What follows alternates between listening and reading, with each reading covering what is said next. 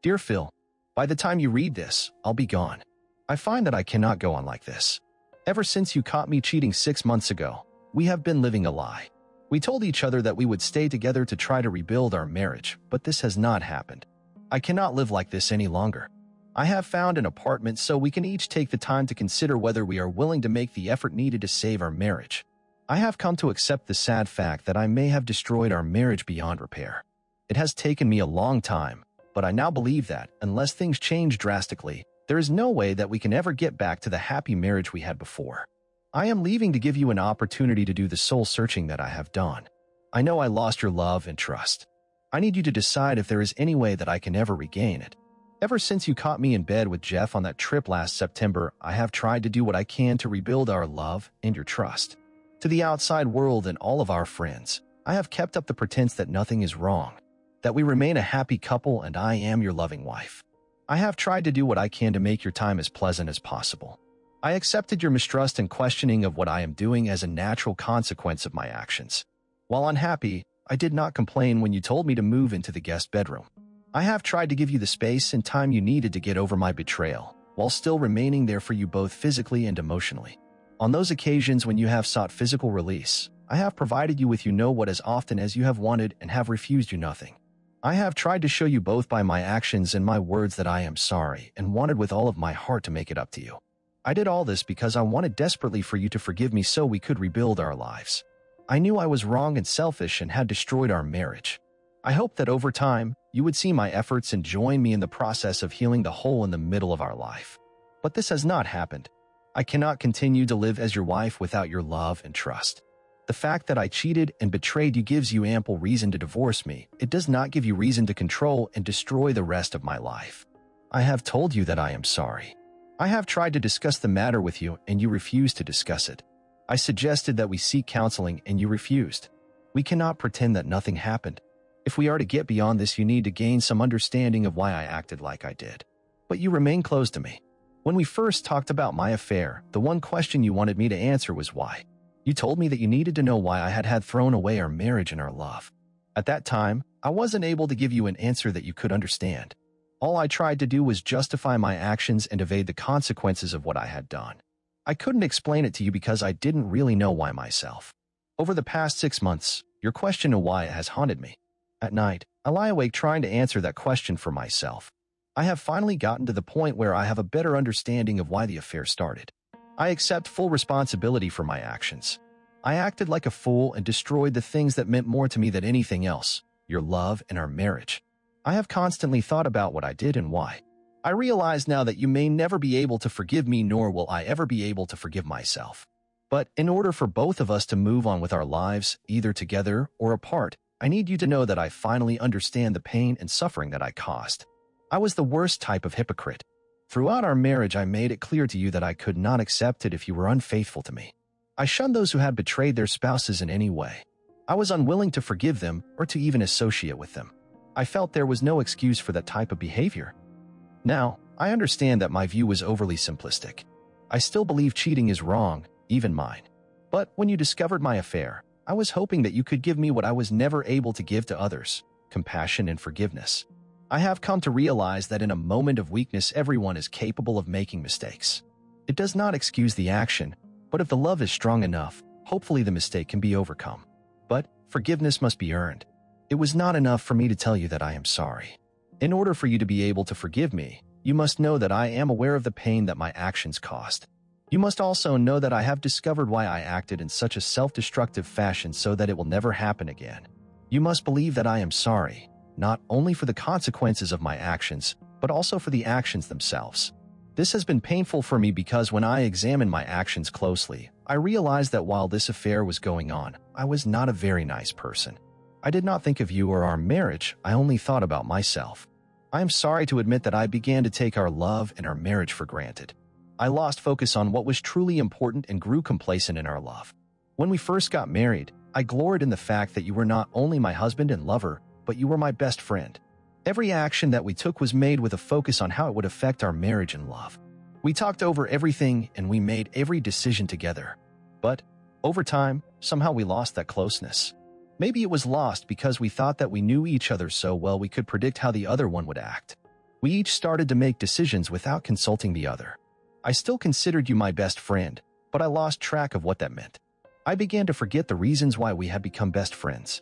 I became so convinced that nothing could shake our love for each other that I put my own desires ahead of our love. In short, I grew selfish. I did not set out to betray you. You did nothing wrong and gave me no reasons to look for sex anywhere else. My affair began not because of a desire for something better or something more, but because of a moment's weakness. I was lonely and feeling sorry for myself. You will recall that my affair began when we were both swamped with work. We stopped making time for each other, and we were spending a lot of time apart. When you phoned me to say that you would not make it back in time from your business trip to see me before I left for the convention in March, I lost it. I was vulnerable, feeling incredibly sorry for myself and extremely frustrated sexually. You had been away on your trip for 2 long weeks, and I had been looking forward to making love to you the night before I left. When you did not make it home, I felt cheated of my pleasure. It was my bad luck to run into Jeff at the convention. You know that Jeff and I had dated before you and I met. What you may not know is that, for a time, I was in a very serious relationship with Jeff and had even talked of marriage. We broke up when we discovered that our connection was based more on physical attraction than on a love for one another. I accepted Jeff's invitation to dinner because I was lonely and needed a friend. Over dinner, Jeff made me remember why I had been attracted to him. He is fun to be with and can be very attentive when he is seeking companionship. As the night went on, Jeff took me to the hotel bar for a few drinks and dancing. I know now that it was stupid, but I ended up telling Jeff about how frustrated I was feeling because you had not made it home. Like a fool, I let Jeff know that I was ripe for seduction. I do not want you to think that I am trying to blame Jeff for my actions. Yes, Jeff did take the initiative. Yes, Jeff was the one who asked me if I would go to his room with him, but I have no excuse. While he initiated it, I did not do what I should have done to discourage him. I knew what would happen when I agreed to go back to his room. I knew that there was a good chance that I would get F, and to be honest, I was excited by the idea. I'm sorry to admit this, but my decision was based partly on my memory of his skill as a lover. I was aroused and I knew that he could give me what I needed to relieve my frustration. I agreed to have it with Jeff with full knowledge of what I was doing. I knew that I was cheating on you but told myself that it did not matter because you would never find out and it was a one-time occurrence. I told myself that it was just sexual release and meant nothing. I deluded myself and let own selfishness take over. Please do not believe that my affair was in any way caused by my dissatisfaction with you as a lover. You are an incredible and considerate lover that gives me anything that I can desire. You are better than Jeff is. But he was there and you were not, and I let my own selfish desire for release overrule my judgment. I betrayed you, not once but many times over. Maybe you would have forgiven me if I had ended it after that one night. Maybe then I could have forgiven myself. I know it is not much, but at least I had the excuse of my frustration and my long-time attraction to Jeff. I did feel guilty for betraying you when I finally got back to my room that first night and vowed not to let it happen again. But over the course of the next few days, my guilt was overwhelmed by my memory of what Jeff had given me. I minimized my guilt by thinking that I was not hurting you. I thought only of my pleasure and finally decided that I would get together with Jeff again if he asked me. I can find no explanation for my actions for the rest of that week. When he asked me out to dinner on the 3rd day of the conference, I knew what he was expecting. Despite this, I willingly agreed to go out to dinner and gladly went with him back to his room to spend the night. I found myself spending more time with him as the week went on. I was selfish and thought only of my own pleasure. I was not in love with Jeff and was only using him for my own self-gratification. I am ashamed to admit that once I saw Jeff the second time, I stopped feeling guilty. I was not thinking of you or our marriage at all. I am sorry to say that I betrayed you, our marriage, and myself. Yes, we did talk on the phone that week and I knowingly lied to you. I would tell you how bored I was and how lonely I felt, even though I knew I was meeting Jeff later that night. I kept on telling myself that I was not hurting you because you were 2,000 miles away and would never find out. It was not until I saw you at the airport that I realized what I'd done. I panicked and almost confessed my infidelity to you. But you welcomed me with open arms and told me how much you missed me. Yes, I felt guilty, but even then I continued my betrayal. I justified my actions in my own mind and made myself believe that my affair did not really hurt you because it happened while I was away. I told myself that it wasn't like I had cheated on you at home. After all, I wasn't taking time away from you to spend time with Jeff. I never once thought how badly I would have been hurt if you had done the same to me on one of your trips. I justified my failure to confess by thinking it was for the good of our marriage. After all, I loved you and would only hurt you for no reason if I confessed. I promised that I would make it up to you by being a loving wife from that point on. Looking back, I can't believe how self-serving and selfish that I was. My actions were not for you or us. They were only for me. Please understand that I now regret every one of my actions bitterly because of the hurt that it caused to you and to our marriage. I promised myself that my involvement with Jeff was over. I vowed never to cheat on you again. When Jeff first contacted me by email after the convention, I didn't know what to do. I was flattered that he wanted to see me again, but I was also determined not to let it happen. I knew that it could only hurt our marriage. But I wasn't strong enough to tell Jeff to leave me alone and eventually found myself responding to his emails. At first, Jeff's emails were seemingly innocent. He told me how nice it had been to spend time with me at the convention. But over time, they began to change. He started to tell me how he wanted to get together with me again, and he got very explicit in describing what he wanted to do to me. His interest did excite me and flatter me, and I began to respond by asking him what else he wanted to do. In my selfishness, I continued to betray you by what could only be considered a cyber affair. I found that I got an illicit thrill from the cyber life I shared with Jeff. I continued to get in deeper over my head. When I got scared you might find out, I didn't stop what I was doing, I just tried to cover my tracks. I tried to justify my correspondence with Jeff by rationalizing that it meant nothing. After all, he was on the other coast and all we were doing was exchanging emails. I told myself that all I was doing was improving our personal life. As a result of the emails, I was more aroused than I had been in years and you were getting the benefit of it by better and more frequent loving. I told myself that I loved you and my actions weren't hurting our marriage. But looking back at my actions, I have come to realize that my love for you was not as strong as my love for myself. If I had loved you as much as I thought, I would not have continued. I would have understood that whether or not you were aware of what was happening, I was hurting you every time I responded to Jeff. I also would have been more concerned for how much this would hurt you when you eventually found out. It was only after it was all over that I finally realized how foolish I had become. I told myself that I was only thinking of you when we made love, but I now know that I was only trying to justify my actions. My rationalizations did not and cannot excuse my actions. My continuing contact with Jeff can only be considered a betrayal of you and our marriage. I now understand why you felt that my actions humiliated you. I understand the anger and pain you felt when you realized that your wife felt it necessary to live a second secret life. For the pain that I caused to you, I will be forever sorry. When Jeff found out that I was scheduled to speak at the convention in September, he immediately made plans to attend and told me that he wanted to pick up where we had left off. I did try to resist and told him that it would not happen. I knew that if I did meet with him, I was descending a slippery slope that could only lead to disaster. But he continued to push me down and tried to convince me that we weren't hurting you if we got together only during the conventions. When I left for that convention, I honestly did not know what would happen. I promised myself that would avoid Jeff and nothing would happen. I thought about canceling my speaking engagement. I tried to get you to come so you could protect me from my own weakness. When you told me that you could not get the time off from work, I was worried that I could not resist Jeff when I saw him. Deep down, I think that I went to that convention fully expecting that I would be with Jeff. Even my worries were not the actions of a wife who loved her husband, for if they were, I would have explained to you why I did not want to go to the convention alone.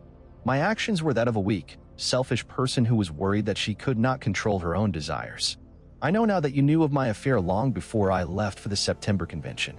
You began to suspect something when you caught me lying to you about where I was during the convention last March. You found my emails to Jeff, and you knew that he would be at the convention.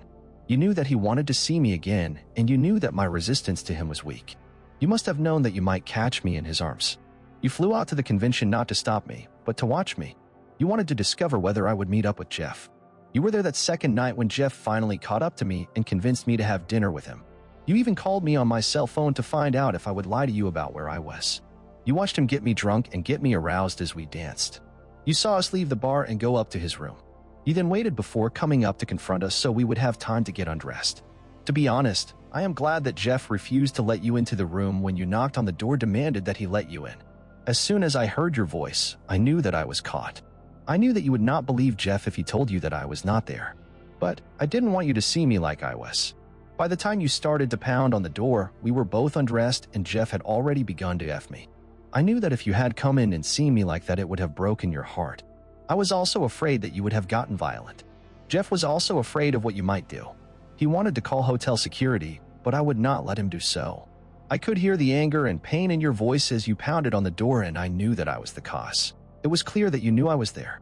So, I told Jeff to admit it. But I asked him to try to stall you. I wanted to get dressed before he opened the door. Maybe I thought that I might still be able to fool you if we could get dressed fast enough. I am sorry that I did not call out to you, but I was in shock. All I could think was that my worst nightmares had come true and that you had found out. When I finally got dressed and opened the door, you had already gone. I did try to catch you before you left, but I did not know where you were staying. I ran to my room in the hopes that you might have gone there, but all I found was the note you had left telling me that you wanted a divorce. All I could think of was getting home as quickly as possible to try to convince you otherwise. This brings me to my final act of betrayal, the fact that my initial thoughts were how I might be able to lie in order to avoid the consequences of my actions. As I flew back home, my remorse was not for my actions or what I did to you. Rather, I felt sorry for myself for getting caught and destroying my marriage. All I could think about was whether I could come up with some type of story that might convince you that nothing had happened between Jeff and myself. I know now that my continued lies are what make it hard for you to ever trust me again. Deep down, I knew that you had found out about Jeff. But even then, I was not thinking of you or how I had hurt you. My only thought was how I could avoid the consequences that I deserved. As soon as I got home, I had the opportunity to confess everything to you and to tell you I was sorry. But I only thought of myself and tried to avoid the consequences of my actions. I was weak. I tried to lie. And, in doing so, I continued to betray you. The whole way home, I told myself that I could deceive you. I thought that I might be able to convince you that I had met Jeff at the conference and we were just renewing our friendship. I thought that, if necessary, I would confess to you what happened in Jeff's room when you caught me, while pretending that this was the first time we had gotten together. I deluded myself and thought that if I could hide or minimize my betrayal from you, we could continue our happy marriage. I forgot that a good marriage must be built on trust as much as on love. In my own selfish view of the world, I could not understand that by trying to lie to you, I continued to hurt you and our marriage. I grasped at any straw to try to conceal my betrayal. When I look back and realize that you knew I was lying to your face, I am ashamed of the pain that I must have caused you. When you confronted me with all the evidence of my lies and betrayal, I was in shock. You had never let me know about your suspicions. Deep down, I thought that I would be able to avoid the consequences for my actions. I made myself believe that my despair was because I was sorry for what I had done to you. I have come to understand, however, that the real reason for the despair was because I had been caught and now had to face the consequences. My concern was over what would happen to me, not over what I did to us. When you told me that you wanted to try to save our marriage, I jumped at the chance. I would have agreed to anything that you wanted. But even then, I did not do it for us. I did it for me. I wanted to find a way to salvage our marriage so I could avoid the consequences. I wanted to get back to where I was happy. I decided that if I couldn't have a loving marriage, I would accept pretense of a marriage. I was convinced that if we were together, I would be able to get you to love me again. I didn't think about how I hurt you. I told myself that I could live without your love, respect, or trust. I was wrong. I expected that living with you would be hard at first. I knew that you were still deeply angry with me. I told myself that it would change over time and that at some point your hurt would fade to the point where we could deal with it. It wasn't perfect, but I hoped that, over time, I would be able to change your feelings for me. But this is not happening. I am afraid that our remaining together is a mistake because it is not leaving you the opportunity you need to heal. I thought that having S with you would help you to forgive me, so I tried to entice you in every way that I could. I wore sexy clothes around the house and tried to do it with you whenever possible. I hoped that the intimacy might help you get over the pain. But I was wrong. Yes, we did have it frequently, but we never once made love. To put it simply, you used me. I was a toy, a plaything to be brought out whenever you felt a need for physical release. Yes, you treated me politely and kindly and were considerate enough to bring me to finishing as well, but you never once gave me any indication that you were beginning to love or trust me. After a while, your attitude towards me began to affect me. You never hurt me and were civil to me in most respects, but your attitude never changed. You remained aloof and hid your emotions from me. You continued to shut me out. You told me that you weren't ready to face the mess that I had made of our marriage. It was your eyes that gave you away.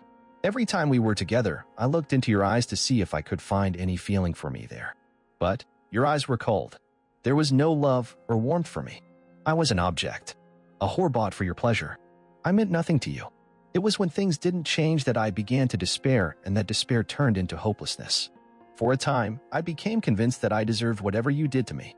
I totally lost any shred of self-respect that I may have had. I know that you saw the hell that I was going through, and I began to believe that you were taking pleasure in my suffering. It was at that point that my attitude began to change. I started to climb out of the hole that I had dug for myself. I started to really examine what I had done to us. Every day I examined and re-examined our lives to find out what had gone wrong. I held my motives up to mirror, and I was very ashamed of what I had done. But I also took a look at your actions and didn't like what I saw. You see, I finally started to question your actions in all of this. I realized that your actions didn't match up with your statements that you loved me. I began to realize that maybe I wasn't alone in taking our love for granted. I became convinced that your actions were a conscious effort to punish me. You didn't need to hold the affair over my head. I did it for you. Phil, in this letter, I have tried to finally answer why I had my affair. But I have questions for you as well.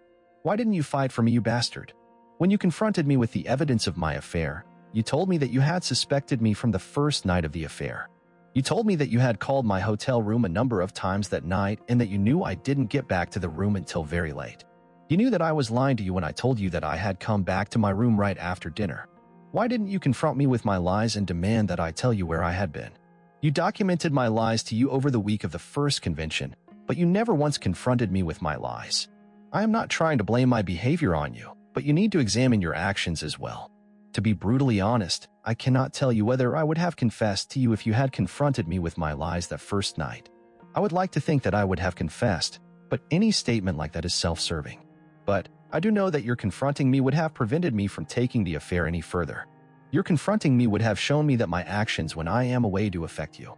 If nothing else, I would have been scared away from getting together with Jeff again.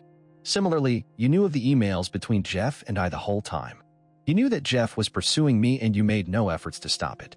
You read my emails, you knew that I was reluctant to get back together with Jeff and tried to tell him that it was a bad idea. But you just sat there and let him wear me down, never giving me any sign that anything was wrong or any support to my struggle to resist Jeff. During the 6 months I was corresponding with Jeff, I did feel guilty. I watched your behavior very carefully for any sign that you suspected me. You totally hid your suspicions from me. You treated me in the same loving manner and never once let me suspect that you knew what was going on. Finally, why did you refuse to go to the October convention with me? You knew that Jeff was planning on seeing me there. I begged you to go with me because I was afraid of what would happen if you were not there. But you blew me off. You deliberately set me up to find out if I would cheat on you again. You could see that I was weak when it came to refusing Jeff. Why didn't you help me? I needed your help to stop me from making an ass of myself, and you were too busy gathering evidence. I thought I was your best friend. Doesn't that mean you give me help when I need it? Did our marriage mean so little to you that gathering evidence was more important than trying to save it? If you love me as much as you say you do, why did you stand aside and let me throw our love away? You need to know that by your actions, I have lost my trust in you as well. Phil, until you examine your motives in this whole mess, I don't know if it is possible to save our marriage. You tell me that you love me and want to save the marriage, but I don't see it from your actions. Not only did your failure to confront me contribute to the scope of the problem, your refusal to deal with the issue after the fact has hurt me more than you can know. I know you have been hurt, but damn it, I hurt too. I am not playing your game anymore. You need to make a decision on what you want. I hurt you during my affair, but you must make an effort to understand how much you have hurt me as well. I have done a lot of soul searching and I have told you how I feel about my affair. Examining my behavior has not been easy for me because I can see where I acted terribly.